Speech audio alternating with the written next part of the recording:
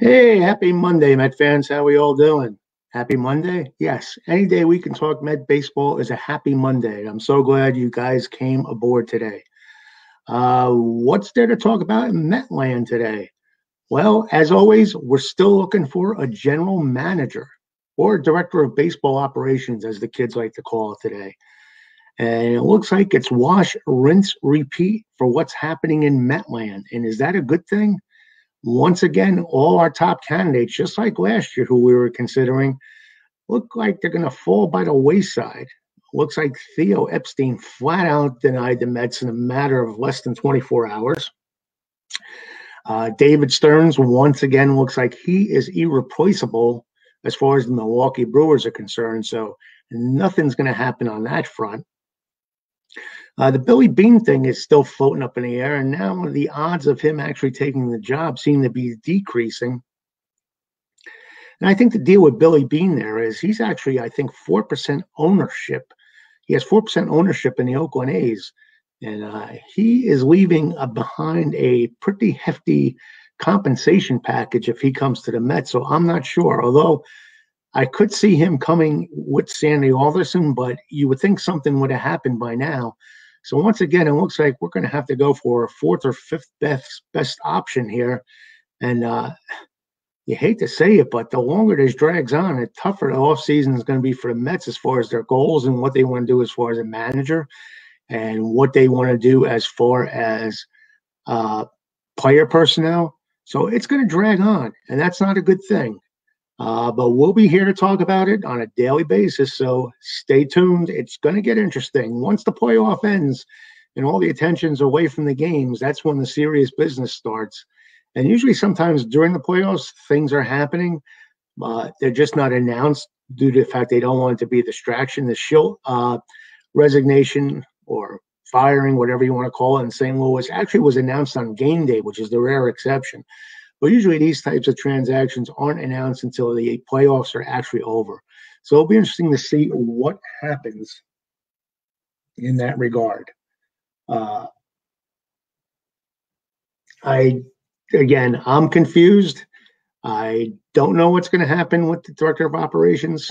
It looks like it's not going to be Stearns. It looks like it's not going to be Billy Beane. Although Billy Beane is still a candidate, let's not give up hope on that. Where there's smoke, there's hope. And it'll be interesting. Now, I'm not sure who the gentleman is with the Los Angeles Dodgers organization, but the Mets seem to have their eye on him. We'll see what happens once the playoffs end. Like I said, it hasn't been the dream role so far with the Mets in the general manager's hunt. So we'll see what happens. But we know what happened in 1973. The Mets pulled off one of the greatest postseason runs in history and one of the greatest months of September in history. In reality, they were only a 500 team, but they didn't make it to the National League Championship Series. And one of the big games in that fight to get to the World Series was the 1973 Game 3 of the National League Championship Series. That was held at Shea Stadium, and with the series tied at one game each as 53,967. Remember when Shea used to pack them in with those numbers? Citi Field's a little bit smaller in dimension, but Shea used to get 56,000 back in the day. Well, they all came out to Shea Stadium fired up, and it was a beautiful afternoon, beautiful autumn afternoon, a Monday afternoon, just like today. So we can just vision what it was like then today just by looking out the weather and just pretend it's 1973 and you're at Shea Stadium at Flushing by the Bay. Now, it'd been just 4 years since the very first NLCS in history was played here at Shea Stadium. Yes, the Mets were part of the first NLCS ever in 1969 when they played the Atlanta Braves. And that year, they did advance to the World Series, and they did win the World Series. And now we were hoping for the same thing in 1973. And Met fans were relieving. There was a lot of excitement in the air. Now, there was a lot of pregame trauma. During batting practice, the Reds' Joe Morgan approached Bud Harrelson in the batting cage, commenting on the remarks Harrelson made after game number 2.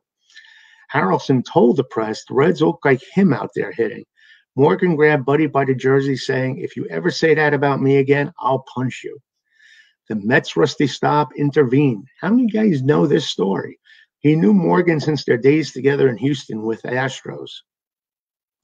Morgan cooled off after talking with Staub, apologizing to Mets teammates. Morgan said that Pete Rose is not going to be as forgiving and will use the comments to try to fire up the Reds team. And boy, I guess Pete Rose was fired up. Now, back in the days, the Mets were owned by Mrs. Joan Payson, and she threw out the ceremonial first pitch, and it was game on. Now, today's starters, it was a good matchup, always a good matchup when you have Jerry Koosman out there. He was a tough luck pitcher in 73, was under 500 at 14 and 15, but in typical Koos fashion, he had 2.84 ERA, 156 strikeouts, 12 complete games, and 3 shutouts. Now, since mid-August, he was 6-1 with a 1.16 ERA in that time. So Koos was clutch when it counted in 73, including setting a Met record for scoreless innings during that stretch.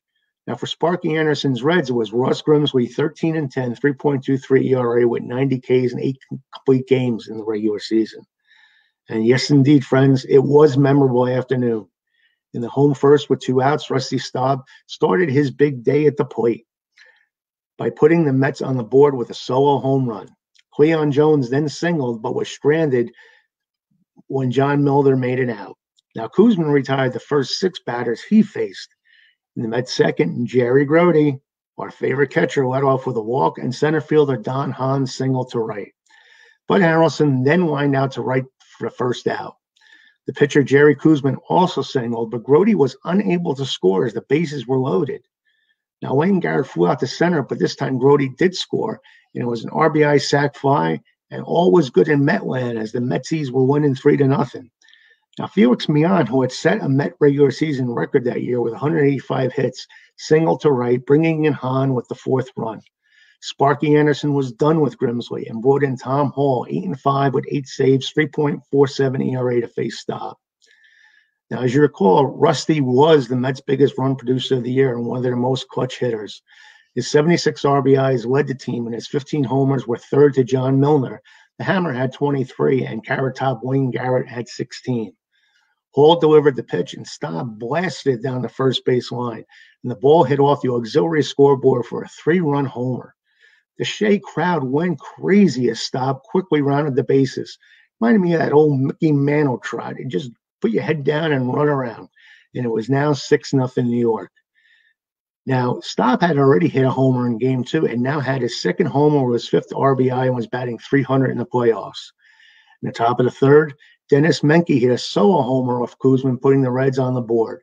After Darrell Chaney popped out, Larry Stahl, Pete Rose, and Joe Morgan hit consecutive singles. Morgan's hit brought home the Reds' 2nd run, and it was now 6-2 New York, and since he was a knockin'.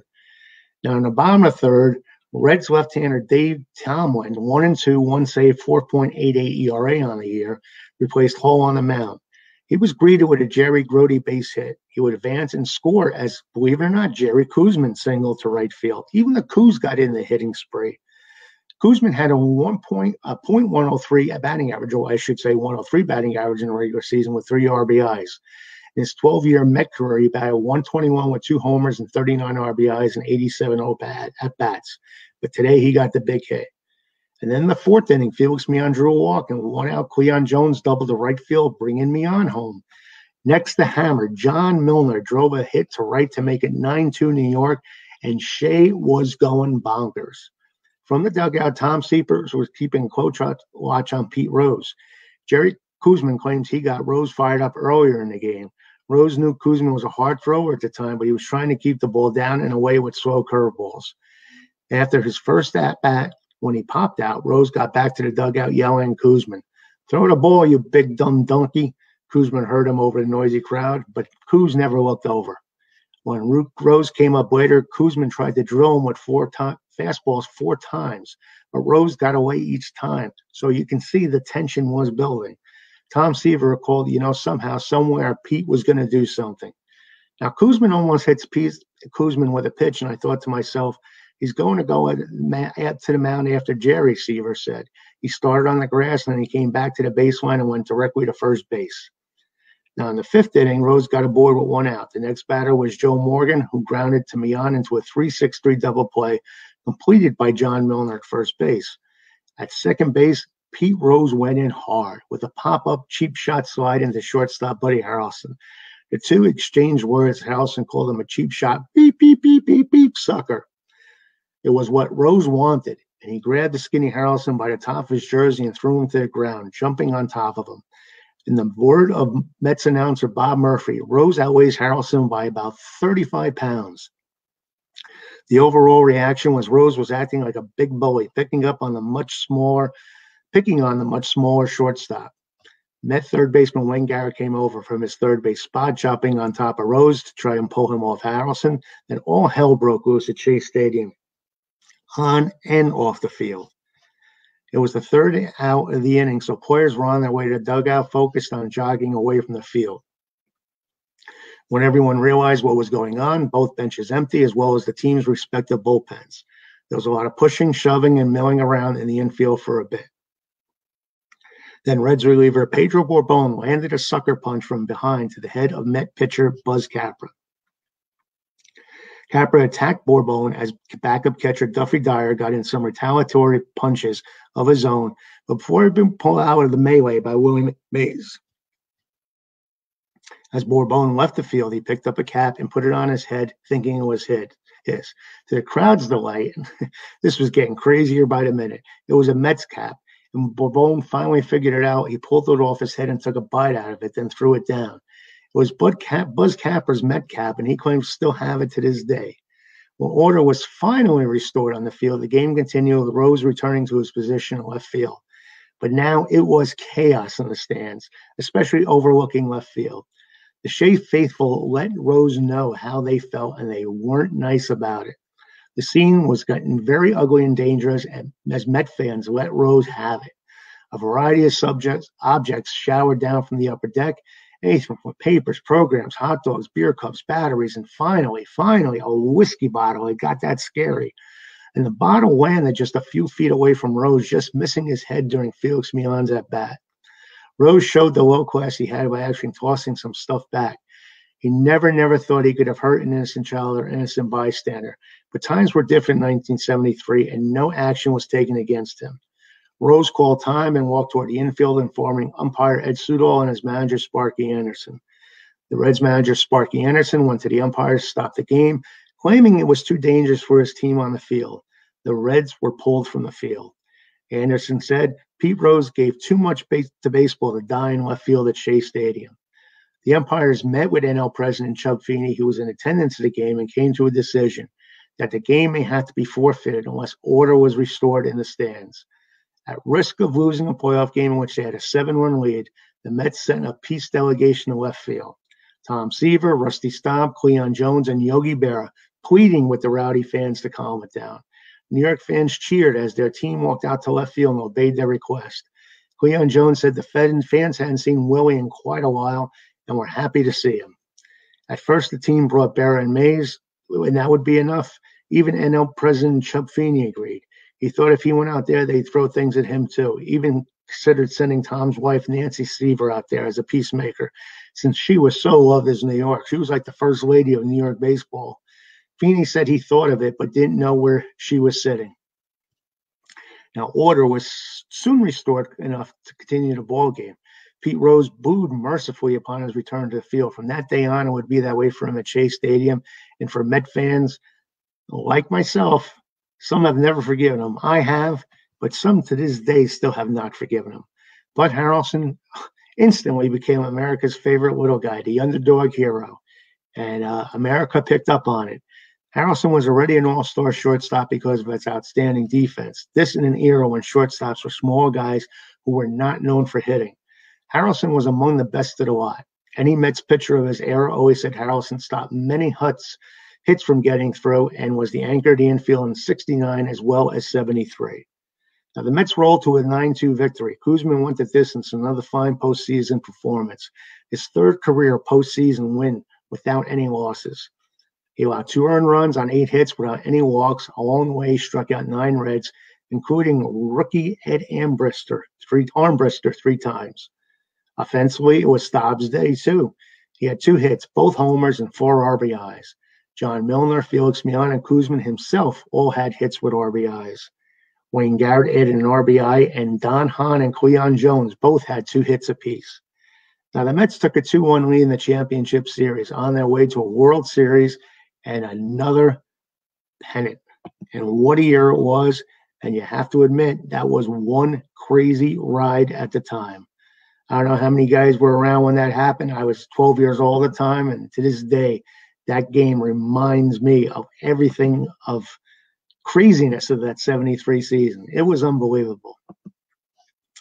What else is unbelievable? Well, we celebrate 5 birthdays today. Garrett Olson, who pitched with us in 2012. And if you remember Garrett, look at these stats. He only pitched 1/3 of an inning with us.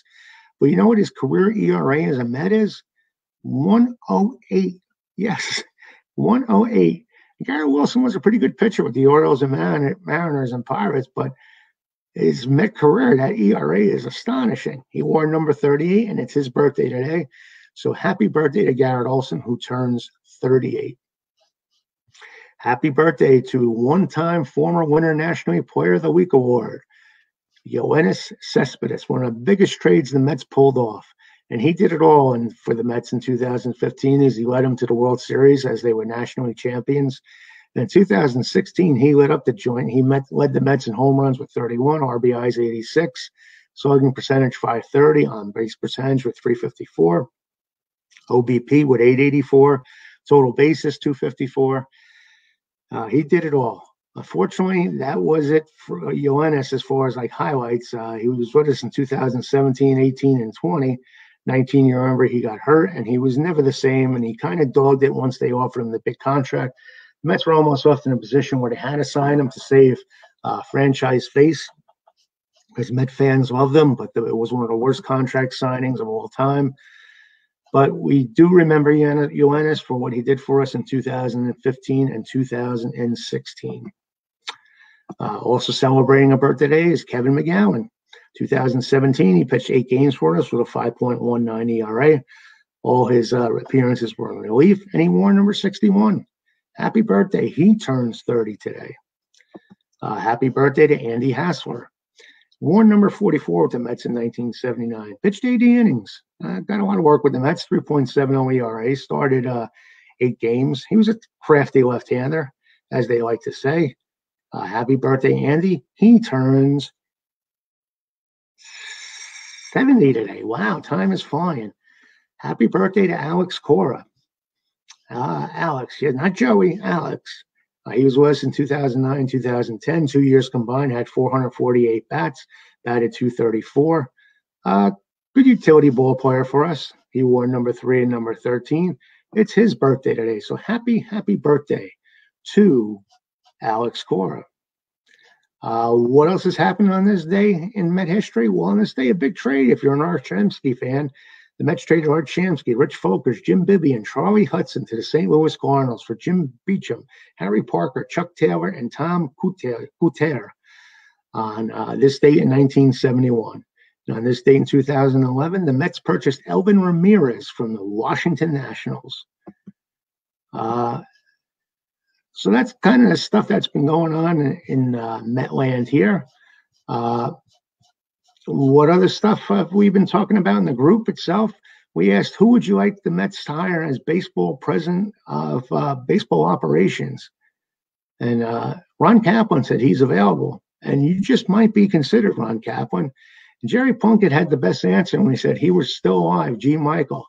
Now, Jerry knows that Gene Michael was the architect behind those big teams in the Mets. Then I asked, how would you score Sandy Alderson's career with the Mets, 5 being the highest and 1 being the lowest? The average score was 3. So Sandy's fallen down a little bit in the approval ratings. What else did I mention in the group, or what are we talking about? We always talk about good things. Well, one of the things we're talking about is Brett Beatty and him lighting up the Arizona Fall League with an OPS of 1,417. You go, Brett. The future is bright with you. And then we threw out this interesting stat in the 1999 Robin Ventura Grand Slam single game. The bullpen was the real hero of that game. They pitched 12 innings, 9 hits, 1 earned run, and 16 strikeouts. They came through big time. And don't forget, if you're not a member of the baseball group, New York Mets Baseball Way of Life, please do join. If you're watching this on YouTube, please subscribe to the YouTube channel. Feel free to leave a comment. And if you're listening to the podcast, please subscribe. We'd love to have you aboard as a regular subscriber where all our shows are archived. And if you ever need to reach out to me, I'm at philstan41@gmail.com. Now, what else do we normally do? I'll tell you what else we normally do. We normally go ahead at this point and give you the Met trivia and Jeopardy question of the day. Who's ready? Okay, here's today's Met trivia question. Who was the winning pitcher in the Mets' 8-5 win in the 7th game of the 1986 World Series? Today's Jeopardy, 2 clues. Traded by the New York Mets to the Chicago Cubs with Johnny Stevens in exchange for Bob Henry on June 12th, 1957. Second clue, after getting off to a 2-0 start in 1966, he lost his next 6 decisions and was moved into the bullpen. He earned his first major league save July 26 against the Astros and finished the season at 4-8 with a 5.12 ERA. I'm going to give you guys some time to figure out this one here. And let me get a sip of my coffee with my New York Rangers cup. By the way, if you want to watch a little baseball and hockey tonight, the Rangers play the Maple Leafs tonight. That's always a good one. They continue their Canadian swing out there. But now back to the nitty-gritty. We're going to give you the 2 answers. Again, the Met trivia question today was who was the winning pitcher in the Mets' 8-5 win, the 7th game in 1986 World Series? Why, it was none other than Roger McDowell. Congrats to Tom Ragone on being the first to submit the correct answer. Way to go, Tommy. And then the Jeopardy question was the 2 clues. Traded by the New York Mets to the Chicago Cubs with Johnny Stevenson in exchange for Bob Henley on June 12, 1967.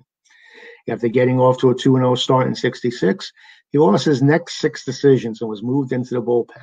He earned his first major league save July 26 against the Astros and finished the season at 4-8 with a 5.12 ERA. Who has the answer? Well, the answer is, who is Rob Gardner? And congrats to our favorite West Coast Met fan. What a knowledgeable. And hopefully one day he'll show his collection to the group one day. But he is an avid collector. He's got quite a Jacob deGrom collection. And congrats to David J. Rubin on being the first to answer today's Met Final Jeopardy. Well, that's going to wrap up another episode for today.